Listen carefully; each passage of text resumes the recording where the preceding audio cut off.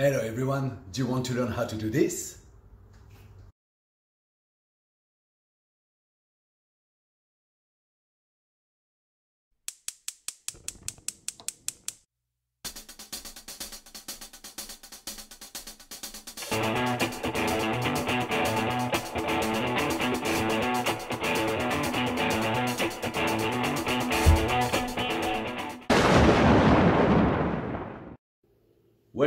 Welcome back to Cooking with Frenchie, cooking and baking made easy. This is my YouTube channel, and today I'm going to talk to you about the vanilla buttercream icing.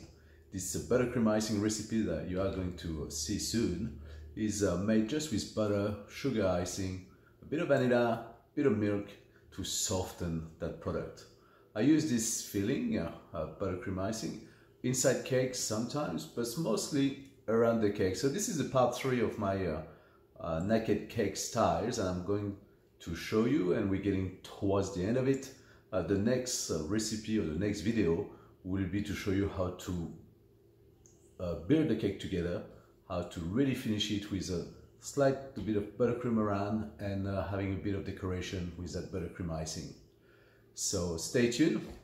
But before we go to the recipe, if you like this page, don't forget to subscribe and change your little bell settings to have all our notifications and all the recipes available on your screen. So let's cook a storm in your kitchen. For this recipe, I'm using 250 grams of unsaturated butter, also 500 grams of pure icing, 5 ml of vanilla essence, and 60 ml of milk. In a bowl, just put your butter with the spade and work it for about 2 minutes to make it very soft.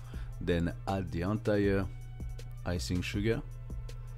Just mix it for another minute or 2. Make sure you sift your sugar, it will avoid any lumps. Once your butter and sugar becomes a little bit crumbly, just scrape around the bowl and at the bottom. It's very important to do so. Then you just need to add the vanilla.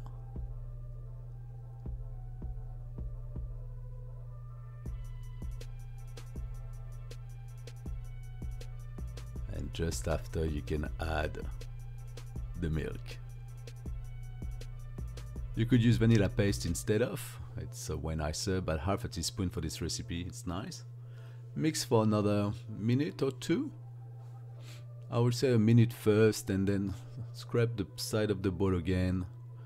As you can see, everything is done at low speed. We want something that it's creamy and not too aerated. So it's getting nice and smooth. Scrape the side of the bowl.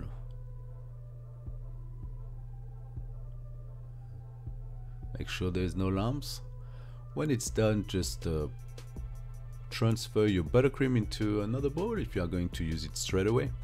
If you're not using straight away, put it in a bowl still and cover it with plastic wrap or put it in a container. You can keep it in the fridge for up to 5 days. You can also put it in a freezer for up to 3 months. You can color it now if you wish to, or you can use it as it is. It's just perfect. Hey everybody, how good was this recipe? Just nice and easy. As I said before, that buttercream is kind of light and slightly aerated. Just you can keep it in the fridge for up to 5 days, cover, keep it in the freezer for up to 3 months, no problem. Just make sure when you melt it or reheated it or just soften it, try to leave it on the bench. It's way easier than putting it in the microwave and making some mistakes. In regards to if it's too much heat or you see your buttercream getting a little bit grainy, just maybe add a little bit more icing sugar. That will help to get that consistency that's very smooth.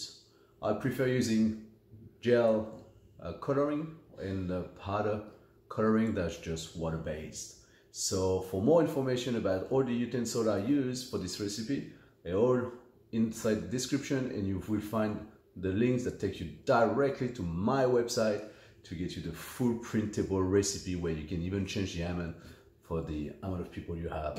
and you want to serve. So thank you for watching, and see you for our next recipe, building the naked cake.